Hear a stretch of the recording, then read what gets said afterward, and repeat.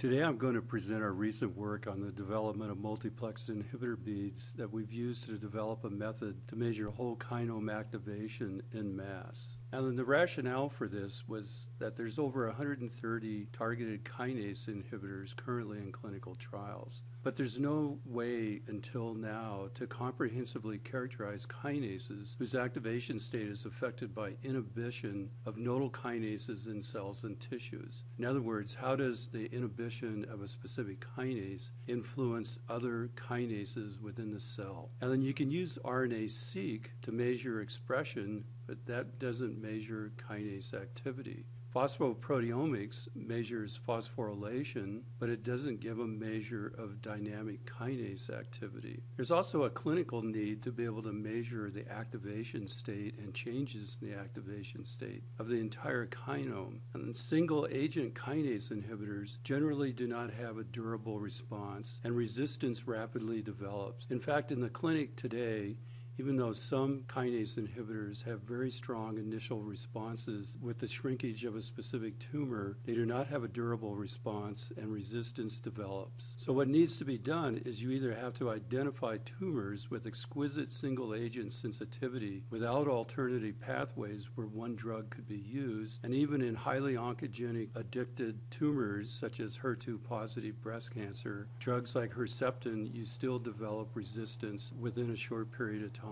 The alternative is to identify redundant and compensatory pathways that become activated in response to single agent inhibition that would allow you to make rational predictions for combination or combinatorial strategies. Now then, our goal was to develop better assays that are able to measure the systematic kinome response in cells to targeted pathway inhibition. And we wanted to use these methods to measure the activation state of the kinome in mass. To address this goal and to view to the extent possible the kinome and its activation state as a whole, we've combined multiple recent technologies. These include using kinome RNAi screening assays in cultured cells to look for synthetic enhancement or to try to identify specific vulnerabilities within the kinome for different cancer subtypes. We combine this with next generation RNA sequencing in genetically engineered mouse models, human tumors, and cell lines to identify the expressed kinases in those particular cells and tumors. This would represent the expression state at an RNA level of the kinome.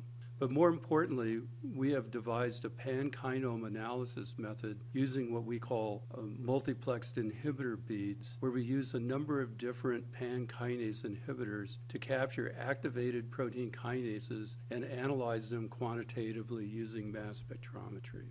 So how do you study the activity of the kinome, its activation state? So we use these multiplexed inhibitor beads, and these are custom synthesized where we place an appropriate sidearm in the kinase inhibitor so that we can immobilize it to a Sephiros bead without influencing the ability of the inhibitor to bind to the active site of the specific kinase.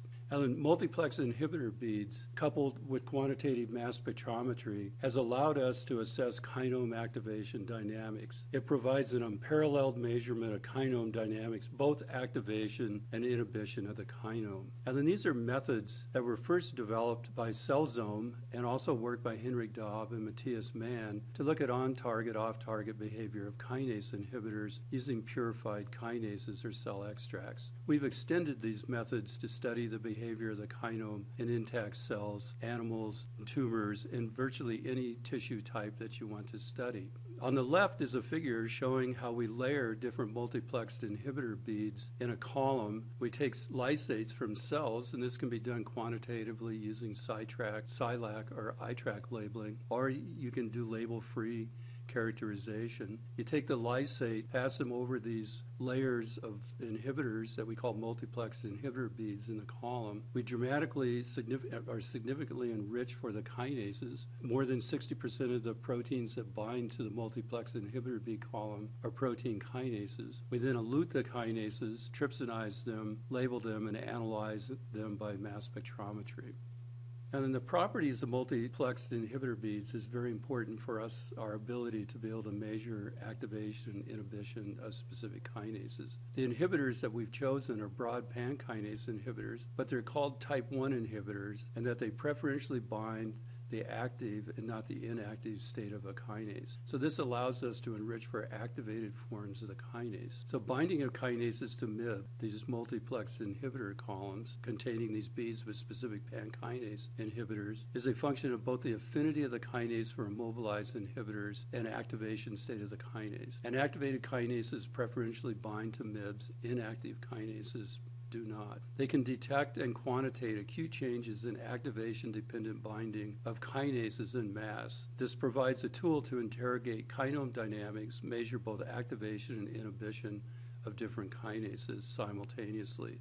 They can be used to measure activation state of kinase signaling pathways, signaling networks in different cell types, tumor models, and even clinical samples from patients. And then an example of how the MIBs work is actually shown in the figure on this slide, where MIB-MS, as we call it, provides an unbiased method to measure lapatinib inhibition of the EGF-HER2 regulated ERK-MAP kinase pathway. And then the data with a value of 1 means there would be no change in the binding of a kinase to the multiplex inhibitor bead column in the presence or absence of lapatinib. A value less than 1 means there was less kinase bound in the presence or pretreatment of cells with lapatinib than control cells, and a value greater than 1 means there was increased binding of that specific kinase to the multiplex inhibitor beads with lapatinib treatment versus control. And then what we can see is inhibition of EGFR, HER2, and the MAP kinase pathway from cell lysates of BT474 cells, a HER2 overexpressing breast cancer cell line with lapatinib treatment. But we see increased binding of HER3, and it's known from other experiments that the HER3 receptor tyrosine kinase becomes activated with inhibition of HER2 by lapatinib. So this was an unbiased method that detected the activation of HER3 with inhibition of the EGFR HER2 MAP kinase pathway.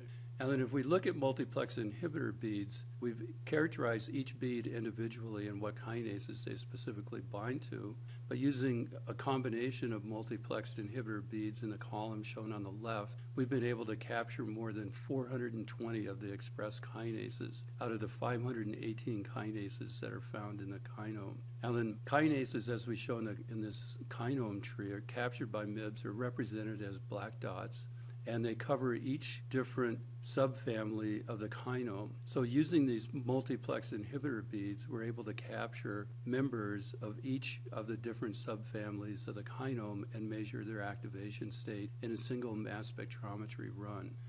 Now the next slide shows an experiment where we used MIBs to measure the dynamic activation state of the kinome. This is a representative experiment, and this is shown as an example is a MIB-MS kinome profile on the left of the kinase activity changes in response to AZD6244, a MEK inhibitor in the MAP kinase pathway currently in clinical trials. Some 159 basal-like breast cancer cells were treated with AZD6244 for different times. The cells were lysed, and the lysate was passed over the multiplexed inhibitor beads, and the eluted kinases were then identified by mass spectrometry. What we can show is that the MIBs have a significant increased binding of many kinases in addition to the inhibition of the MAP kinase pathway. The MIB profiles were validated by immunoblotting and by receptor phosphotyrosine kinase arrays on the right.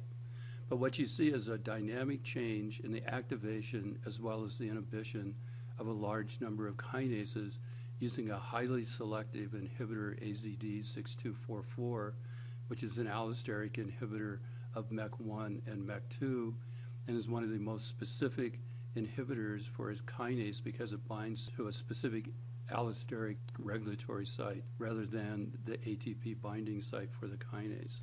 And in conclusion, what we've been able to show is that multiplex inhibitor beads coupled with mass spectrometry can be used to measure the baseline activation state of the kinome in cells and tissues. It allows measurement of dynamic changes in the activation of kinases in mass, both activation and inhibition of kinase activities in response to stimulatory and also inhibitory signals to the cell. That MIB-MS shows that the kinome is highly resilient, capable of bypassing targeted inhibition of nodal kinases.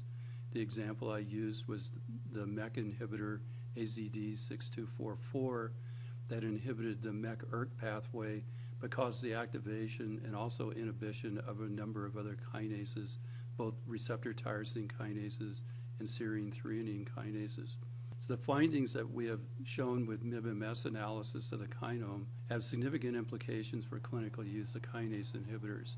This explains why single-agent kinase inhibitors fail to have durable responses because of the resiliency of the kinome and its ability to bypass nodal inhibition, and it provides a method to test combination therapies to block the adaptive reprogramming of the kinome that occurs when you target specific nodal kinases.